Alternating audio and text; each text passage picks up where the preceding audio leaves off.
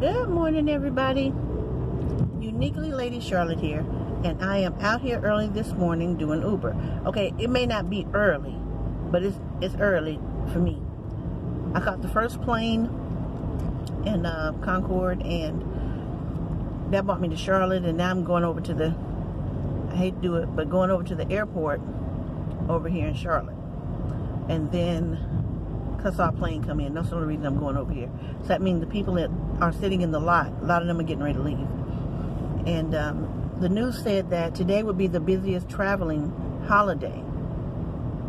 They expect about 6,000 additional passengers to come into Charlotte. So I'm gonna go over here and get somebody, then head back up to Concord to make that plane. I'm just pretty much doing airports today, doing planes today. I don't want to get out there and hit it too hard, because I want to be off the street, because it's going to be 93 degrees. And the brown sugar melt when it get too hot. It melt, yeah, it melt. So I got to get off the road. Plus, I've always been one to think that my car will overheat if I keep her out here in the heat too long. That's when, seriously though, that's when you start seeing all those cars broken down on the side of the road from overheating. I ain't gonna fare too well if that happened to me. I ain't gonna make it. I ain't gonna make it. So I'm gonna end up just going to glory. I ain't gonna make it. So get mine out the way. Knock my quarter out the way early, so I can get back in that bed and watch me some Murder, She Wrote. I still can't figure out who the killer is. Sometimes I can name a killer, but I gotta figure out why they the killer. So, you know, during the show, she show you different things that people are doing to, you know, leave clues behind. I can't never find the clues. I'm always overlooking the dang on clues. Anyway, moving on. So, yesterday, I gotta tell you something funny that happened to me yesterday at the grocery store. Alright, so, Hottie Scotty has found out he's a diabetic. His numbers are still low. I think his A1C is like 7.3. So I told him, you can get it back. You can reverse it. I'm going to work on getting mine down. I mean, I've been working on it. And it's coming down. You know, not fast, but it's coming down. But it's better that we're trying to work on it together. But I'm going to tell you right now, he said he was scared straight. So, man, breaking his neck to get to that metformin. But I said, we're going to change the way we eat. We're going to walk. And that's what we've been doing. So, we've been eating healthier. He likes to eat out, but, you know, he likes Chinese food. That ain't always, you know, that ain't always real good for us from the way, based on the way they prepare it, you know, for Americans. But, anyway. So, I went to the grocery store last night, and I was over in the grocery section, of course. I mean, I'm sorry, the produce section, because I'm looking for some, I'm like, you know what? I think I want some fresh greens. That's what I want. So I get over there, and there's another lady over there, black lady. And she's older. You can tell, you know, she look like she know how to throw down, you know. But I ain't too shabby myself, you know, because I am one of the older ladies. That patch right there said, and all the little friends that moved in over there. But anyway, so I'm looking through the greens. I'm, you know, picking up the bundles. I mean, the collard greens and picking up the bundles. And I just want enough to make Scotty and I, you know, just one serving each. So I don't want but one bundle. Really, I didn't want one bundle. I didn't want nothing to go overnight. So, because he eats like a bird.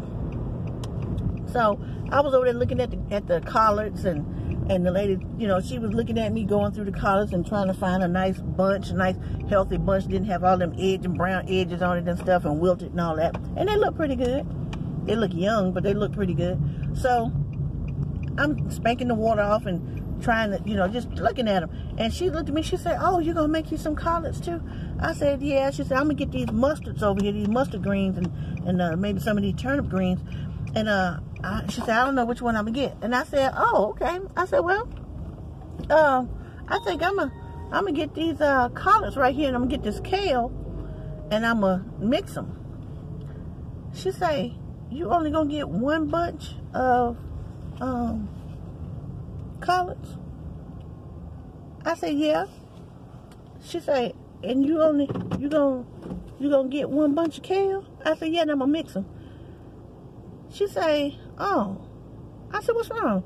She said, I was gonna ask you how you cook yours, but never mind. I was laughing on the inside because if I was going to do just collards, she wanted to know what I was going to do. You know, what you going to put in them. You going to put a piece of hock in it. You going to put ham in it or whatever.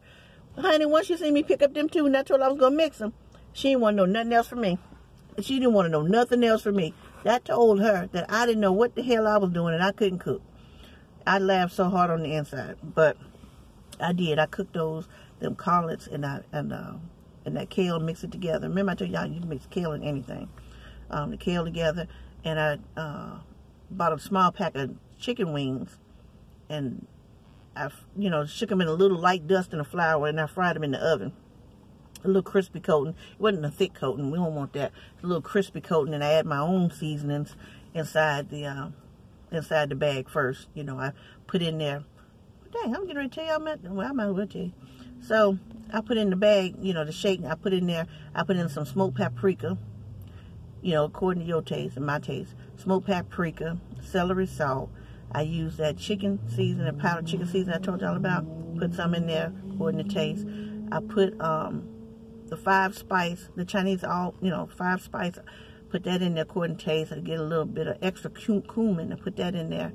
And I do, some Italian seasoning, in that, the little dry flakes. I put some of that in there according to taste. And I'm trying to line it up. Oh, onion salt. I put a little onion salt in there. Now, this is not in the flour. This is in the bag with just the seasonings. All right, then I put, got that in there. Hold on, y'all.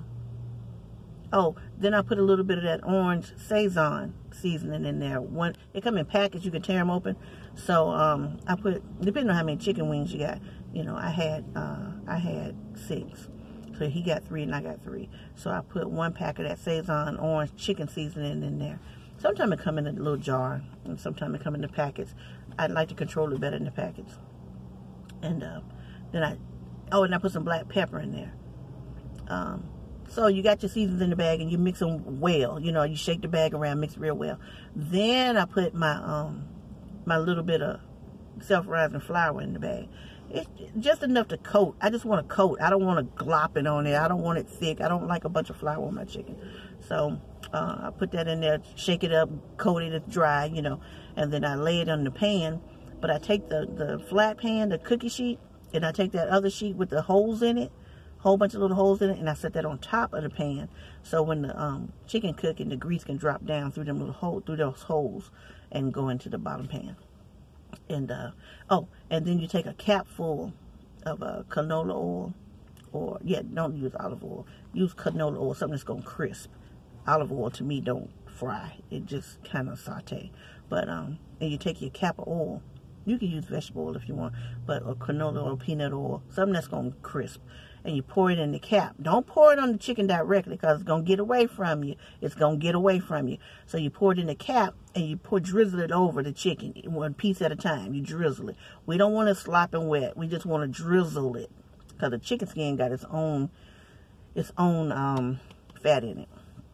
And so you pop it in the oven. I put mine on 450 for about, maybe about 25 minutes.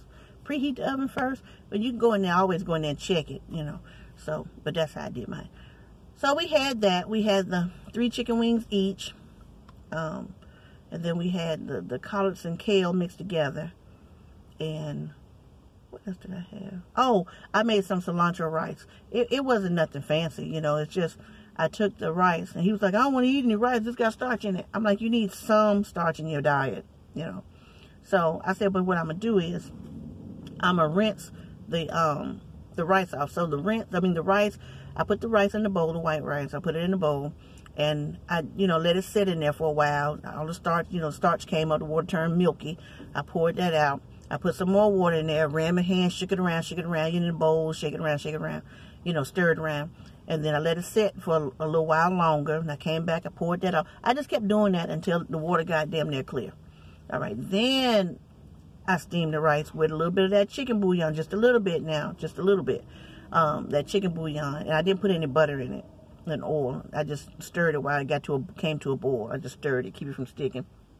And then after it fluffed up real good, it was great. It fluffed up real good, and I put some of it in a bowl, a plastic bowl, and I had cut up some, well, sliced up or diced up some cilantro. I love fresh cilantro. And I put that over in the rice, and I just stirred it up. And we didn't put any butter or nothing on it. And I didn't have to put salt on it because I had the chicken bouillon in there. So it's like a little light chickeny flavor.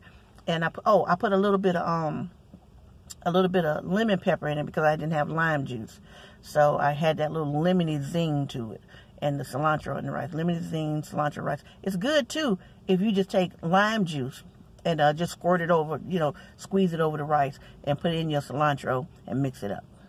And so we had that. We had cilantro rice, 3 chicken wings each, and collards and kale mixed together. Oh, you want to know how I cook my collards and kale? Okay, this is how I do it.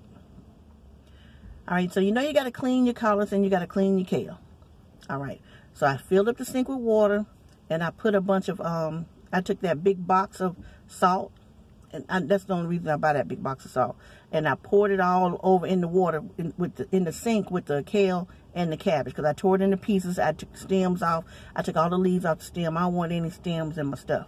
All right, so I just got a sink of full of water, and cold water, and and the salt. So I poured the salt in there and I mix it around. I do that because if there are any bugs on it, I want to kill them. Okay, and I let it sit in that water for about 45 minutes to an hour because I was doing some other stuff. And, it was important that I finish watching Murder, She Wrote. So while I'm watching Murder, She Wrote, I let that sit in the sink.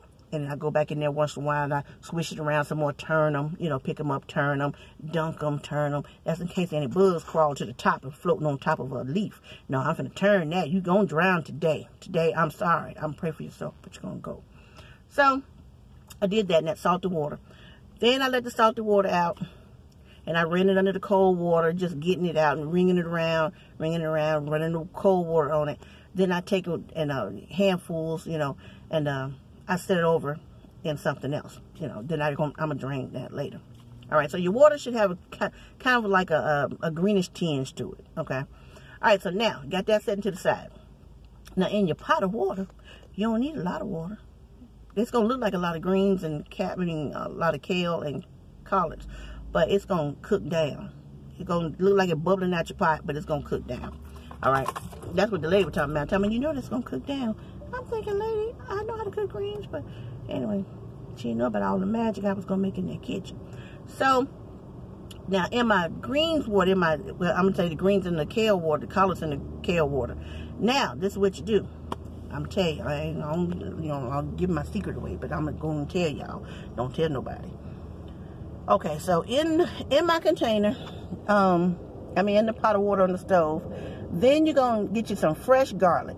If you can't get fresh garlic, get you that garlic that's in the jar already minced.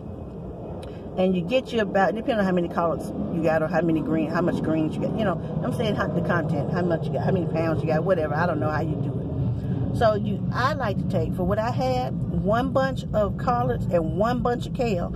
I took a tablespoon of garlic and put it over in the water. Okay, that's what I like to do. I put it in the water. Then, I took me a 2 teaspoons of the chicken bouillon, and I stuck it over in the water, okay? Then I diced up me a yellow onion. I like onion in my greens.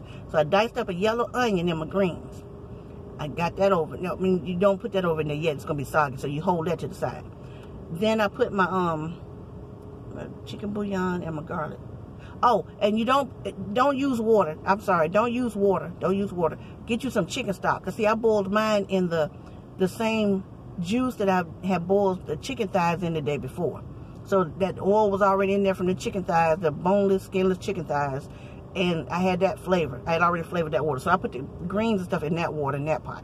I just added the garlic. And a little bit more of the chicken bouillon, just a little bit. And you let that cook for like 45 minutes to an hour. Honey, you talking about smelling like you down in the country. Like Grandma cooked that. You just go in and keep watching and it's going to boil down, boil down, boil down. Don't cook it on high. You want to start out high, but then you want to go put it on medium and get you a lid that fit. That steam gonna cook it and make it tender. So you just keep cooking it, and the juice gonna go down. And that juice was what we call in the South pot liquor. You can drink that pot liquor. You can drink that.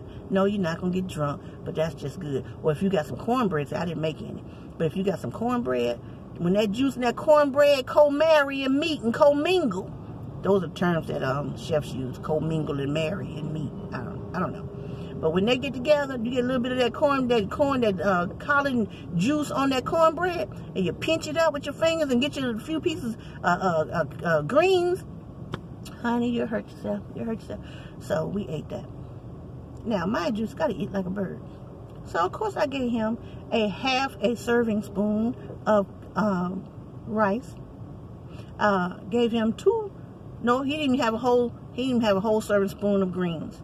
And he got 2 little baby chicken wings. Because he get 3, but he didn't give it 2. He didn't give it 2. Because he don't eat. He keeps telling me, I'm full.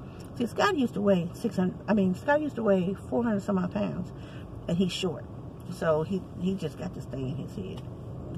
Anyway, now he weighed 170 pounds. He looked like he about 150 to me, but he say he 170. I don't know. Anyway, so he won't eat a lot. So anyway, I'm eating, and I glance over there at him without him knowing. He done cleaned his chicken bones. He say, baby, you got any more greens? He done ate all his greens. I didn't give him but a little bit, but he was like, you got any more greens? Yeah, we got some more greens. He said, well, can you get me? All right, let me get up and go get you some greens. Okay. He said, don't forget to put some cilantro rice on there. I'm like, what? I said, okay. So I gave him a little tip of the spoon, of the serving spoon. The regular serving spoon. I gave him the plastic one. I gave him, I just filled it up halfway, gave him that. He's like, put a lot on there. Okay, so I put that on there. And when I took him his plate with his greens and his rice, the cilantro rice, he say, we got any more chicken?